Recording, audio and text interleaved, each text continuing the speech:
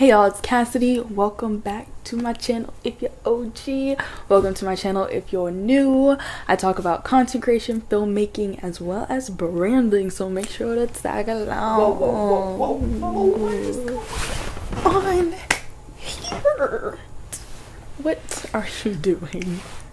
Oh my gosh. Okay, you know what? Let me show you how to do this. Give me a beat. Give me a beat. Fine.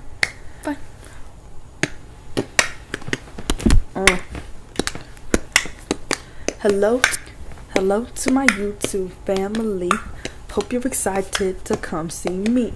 I got a great video for you today. Just subscribe and like this and you're ready to play. No need to get your friends, you won't be at it alone, because today I'm gonna teach you to clown. Alright, that was nice, I'll admit. It was nice. Let's get it.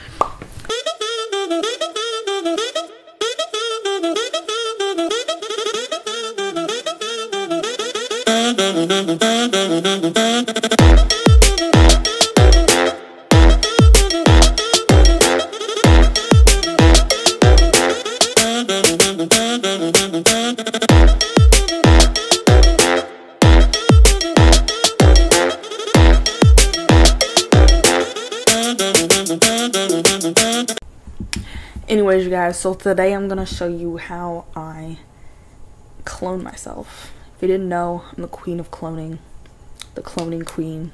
When you ain't got no friends, you just ain't got no option. No. Alright, so let me go ahead and start the screen recording so y'all can see what I'm doing when I do what I do. I'm going to be cloning on Final Cut Pro X, so you can use any software that has masking. I just prefer Final Cut. So I'm gonna be editing a scene from my brother's new music video, Bag. If you haven't checked it out, make sure to check it out. I'll link it below. But I produced it. We did it on his birthday. It was a lot of fun. Really quick shoot. So I'm not gonna open Safari. I'm going to open Final Cut Pro. Get it, let's go. And I'm going to recreate one of the scenes that I did. So let's create a new event. Clone 101. Cloning for beginners. So I actually just randomly taught myself how to clone. I was like, I wonder how you clone. I watched a video on YouTube and that's how I learned. So here I am creating a video for YouTube. Full circle up in here because now I clone professionally. Alright, I think I'm gonna use the scene of us in the car. That was a pretty fun one. And I was actually, fun fact, I was actually in the car the whole time, but since we were cloning, you couldn't tell. But I was in the seat, I was sweating, because when he got in the driver's seat, I didn't want the car to be on, because I was nervous that he would accidentally press something, and he didn't know how to drive yet, so I turned off the car and we were burning up because we're in Texas, so it was like 100 degrees. We're in a black leather car, he's in all black. It's crazy. Alright, so this is a beginner tutorial, so I want you guys to like really grasp it. So very important when you guys are cloning, you need to set up the camera on a tripod and the camera cannot move.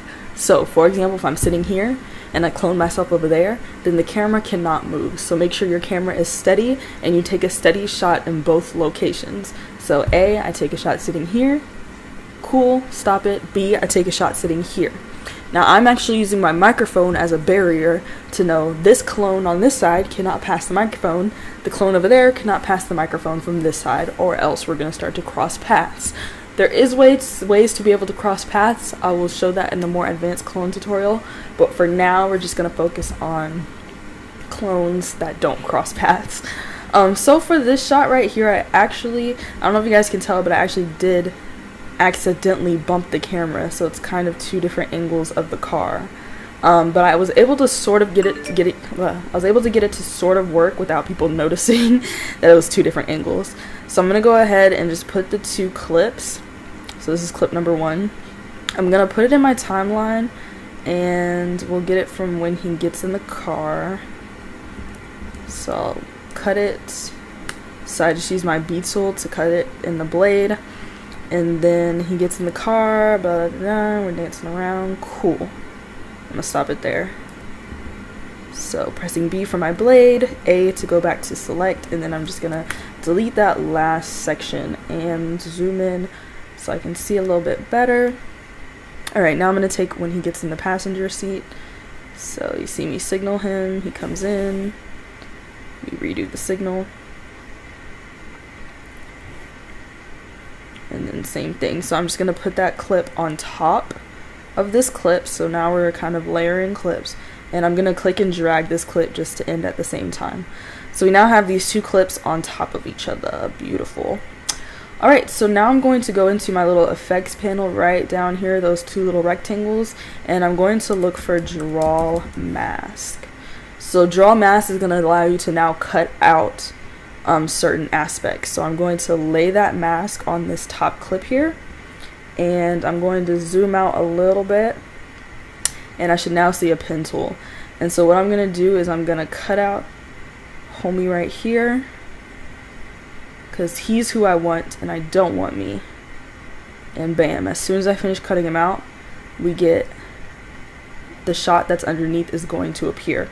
So you may notice right now it literally looks like a cutout. So what I'm gonna do, I'm gonna click back on this clip that I just cut, and I'm going to go to my inspector window here.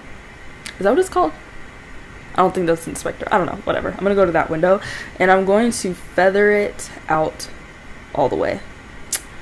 And that just kind of helps soften that line there. So like I said, since the camera was moved, it is a little off, but once I added color correction and everything, it made the colors look really clear.